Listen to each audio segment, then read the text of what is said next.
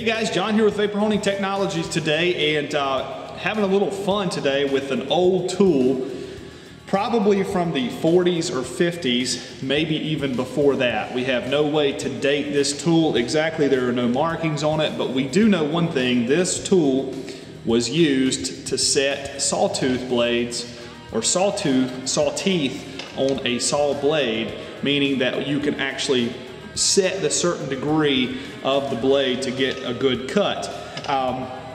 You could see the before pictures of this part. The part actually would not move. It was completely frozen up, rusted completely to the point of it actually not working. Now we actually have the tool working. The tool moves freely like it was when it was a new tool. The reason we're dating this tool so far back is because of the rough castings that we see here, and of course the pitting that has taken place over the years from corrosion on the surface. One of the reasons we wanted to show you this is the opportunities are endless with this process. You can do maintenance, general maintenance on certain parts that are maybe not working or not up to spec, and you're reconditioning them.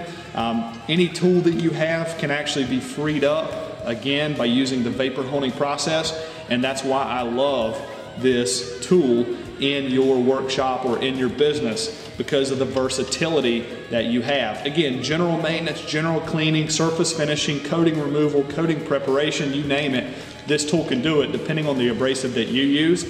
We used a very fine media in this example here to clean this tool really well. We were not worrying about finishing the tool. We wanted it to become functional again and show you guys the versatility and the capabilities of the process. If you have an interesting application that you're maybe questioning, please give the sales team a call. They're here and happy to help you no matter what your process might be. And again, we always thank you for watching. If you have comments, put them in the comment section below, and subscribe to the YouTube channel. Like us on Facebook and follow us on Instagram for daily and weekly updates. Thanks for watching.